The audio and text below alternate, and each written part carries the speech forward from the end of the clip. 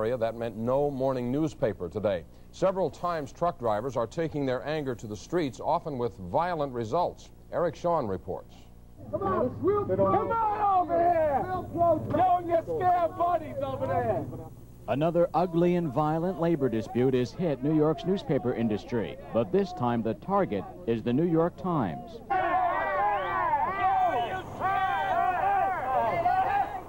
This driver tried to stop a truck himself and was arrested.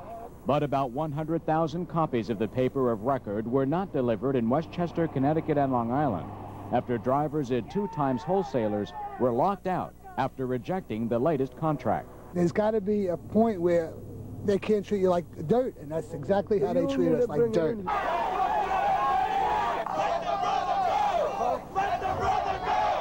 Last night, 20 drivers were arrested after rocks and bottles were thrown at their Teamsters replacements. One driver was injured when a rock thrown on the LIE smashed his windshield. We are not out to break these unions. Times publisher Arthur Sulzberger says the union's leadership has ratified the contract, even though the drivers have not. Do you expect the labor unrest to spread to other departments and possibly shut the paper down?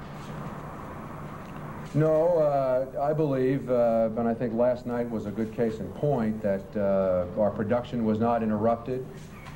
The other unions at the New York Times have contracts which are in force. It is my hope and belief that they will be honored. While these drivers are out of a job, more than their financial security is at stake, but also the future of the newspaper business itself, and how we, as readers, will receive the copies of our favorite newspapers every morning. In Farmingdale, Long Island, I'm Eric Shawn, Fox 5 News. Did not get their morning paper or got it late.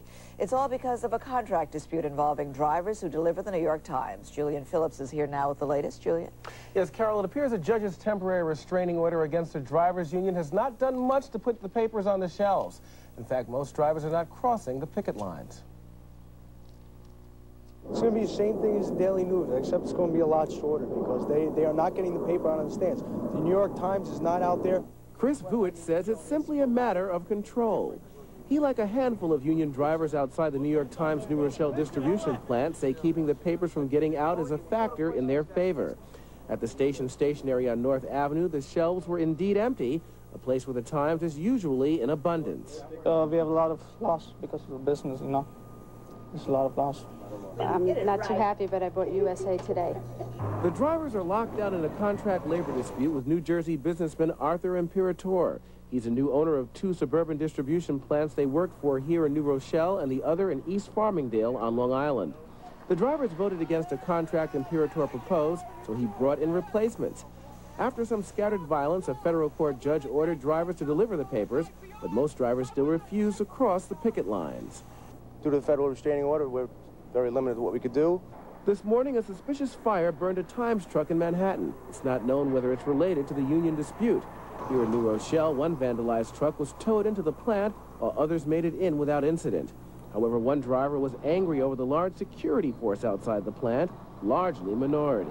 And I can understand they need work. Still, they shouldn't let people use them. How long would they have this job? 2 or 3 weeks, they'd be back in the street, and I don't think that's right.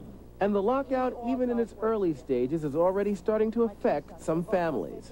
Want to buy a house? Anybody want to buy a house? I'm losing my house next. I don't know where my next meal is coming from. Well, if you live in Westchester, Connecticut, or Long Island, Sunday's edition of the New York Times just might be scarce. Thanks. A tense standoff continues tonight between truck drivers and the New York Times, and both sides are waiting to see what will happen later tonight when the trucks have to roll with the important Sunday edition. Channel 2's Lisa Castleman is monitoring the situation. She joins us live now from the New Rochelle Distribution Center. Lisa, what's it look like? Hi, Reggie. Well, this is the center behind me, and you see some of the union drivers here outside. This promises to be a very interesting night with suburban drivers off the job now for 2 days. The distribution of the New York Times is already beginning to falter. A New York Times distribution truck bound for Westchester County early this morning wound up in flames, never getting farther than Madison Avenue at 93rd Street. Most of the 108,000 papers bound for Westchester and Connecticut never made it. I'm not happy about it. I miss my Times. Without the Times, it's never a complete day. Local paper merchants are all hearing the same question. No New York Times? They don't know what's going on, some of them. Ever since contract talks between the drivers and wholesale distributors fell through Wednesday night, members of the Newspaper Mailers and Deliverers Union have been on the streets, what they call a walkout.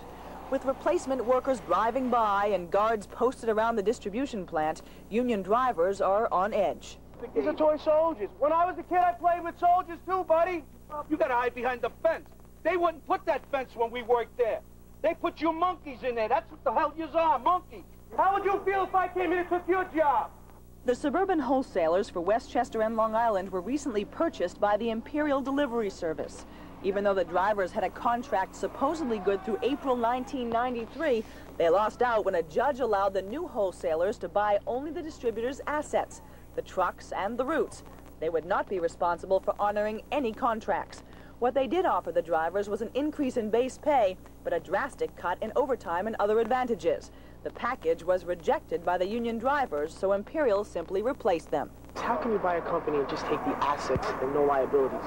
I mean, the liabilities to the driver, that's not fair. For the past 2 days and nights, union workers have tried to block trucks from entering the wholesale centers.